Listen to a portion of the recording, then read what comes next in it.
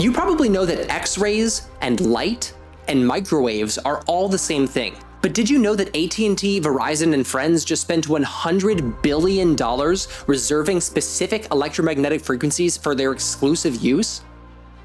I once spent an entire year helping a telco buy these frequencies at an FCC auction. They call them spectrum, and even though our team was only about 10 people, our budget was about $10 billion.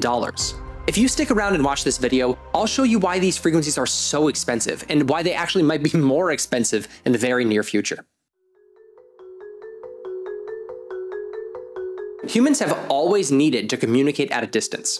Smoke signals are thousands of years old. They were used in ancient China, ancient Rome, Lord of the Rings. In the 1600s, sailors used flags to communicate between ships. And in the 1800s, Samuel Morse invented Morse code to pass messages along telegraph lines.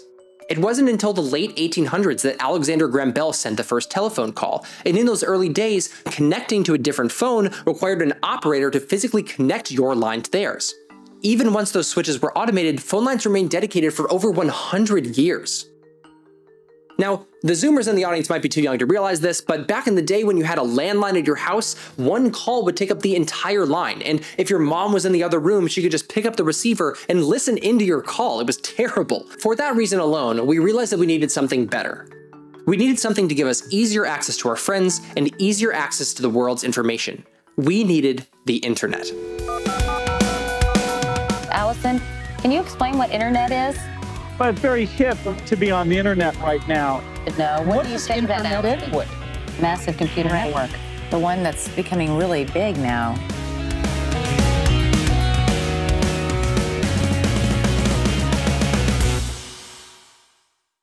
The OG internet was built straight into the phone infrastructure. It was the same lines carrying your internet and the phone calls, and you literally had to dial up in order to be connected. And still in those days, one connection would monopolize the entire line. If you were trying to load a web page, which took a very long time, and someone got a phone call in the middle of it, they would kick you off of the connection. Now, that all changed when we came up with broadband internet, which figured out multiplexing. A phone call and an internet connection are just electrical signals moving down a wire, and we figured out how to get multiple signals down the same wire at the same time. The answer was to use different frequencies. A frequency means the rate at which the peaks of an electrical wave arrive. You might know that digital data is just encoded as ones and zeros, and so wireless digital communications are easy. Each peak just has the equivalent of either a 1 or a 0.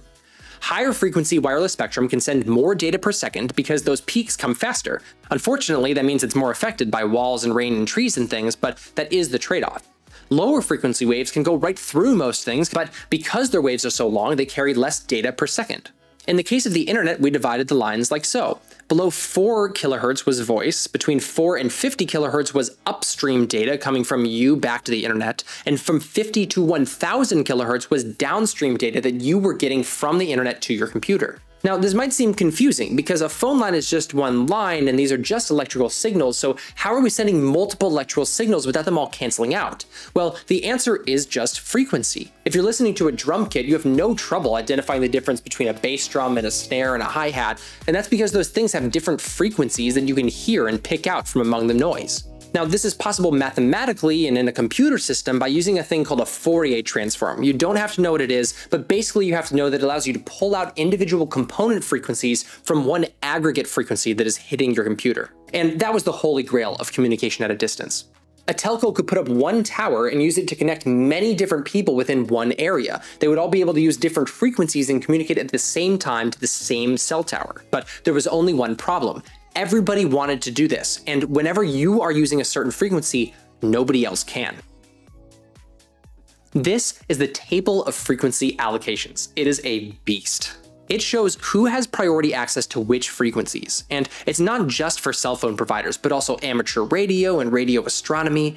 The real spectrum that the carriers are fighting over is just this small segment, about 2 gigahertz of low and mid-band spectrum for cellular service. The supply is constrained, there's only so much spectrum, but demand is growing almost infinitely.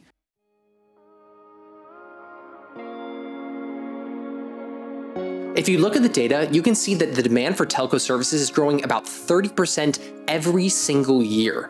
If you do the math, that means that you're going to double within 3 years and 10x within 9 years. People always want more internet no matter how much of it they have. You start with simple text, then you add images like in a MySpace page, but then you have YouTube, which streams video, then you have TikTok, which streams a ton of video, and in the future, we're gonna have those crazy Vision Pro goggles that are streaming every second of our lives out to the internet.